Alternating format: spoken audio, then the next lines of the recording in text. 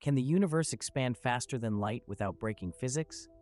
Stick with me, and you will leave with the simple reason the universe can look faster than light and still follow the rules.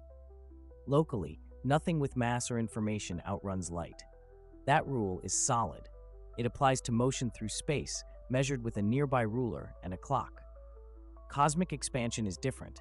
It is not galaxies speeding through space like cars on a road. It is the space between galaxies stretching. When space itself grows, distant galaxies recede from us because there is more space in between, not because they are blasting past a speed limit. Here is the key line. The farther away something is, the faster its recessional speed. That is the Hubble law. Multiply distance by the expansion rate, and you get a speed. At small distances, it is well under light speed. At very large distances, the number can be bigger than light speed. That does not break relativity because nothing local is crossing the light barrier. The ruler itself is getting longer. What do we actually see? Light waves traveling to us get stretched by the growing space. Their wavelengths lengthen and the light looks redder. That redshift tells us how much the universe expanded while the photon was on the road.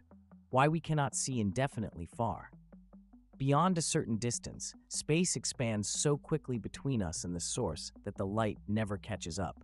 That creates cosmic horizons. It is not a wall, it is a race the photon cannot win because the track keeps lengthening. Recap: no object or message outruns light locally.